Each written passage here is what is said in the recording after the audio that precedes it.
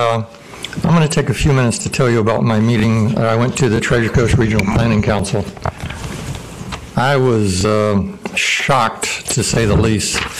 They gave another presentation on 750, and this clown got up, and here's some of the statements that this is, we withdrew from this, and it's a darn good thing we did. This group is a bunch of radicals.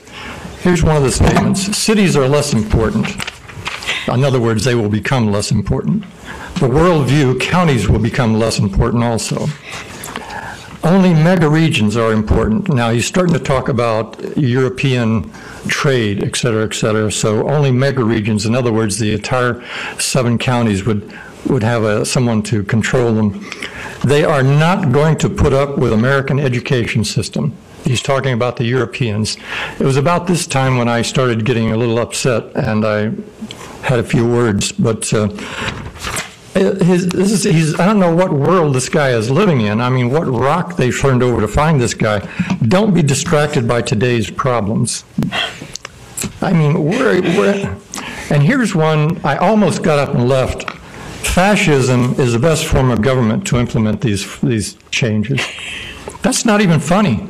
That's not funny. This is the Treasure Coast Regional Planning Council. Fascism is a good form of government to implement these changes.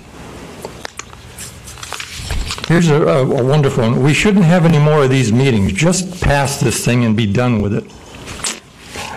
Bureaucracy is anti-American. I mean, this guy is off somewhere and left. I don't know what he's eating, but I don't want any of it. We will be transcending local contact and local control. Create a utopian community. Now, where have you heard that from back in the 60s? I mean, I was growing up in the 60s, and I was a bit of a hippie myself, but I think I grew out of that a long time ago. You need a very small group of people to make the decisions. In other words, we, the cities, the municipalities, and the counties wouldn't be making the decisions. The group down in Miami, the 750 group, and he said no more than 4 people. Capitalism is ruthless. Well, duh, where'd you grow up?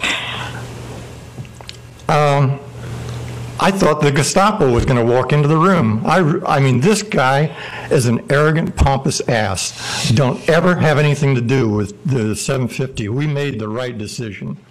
And I'll get off my soapbox now.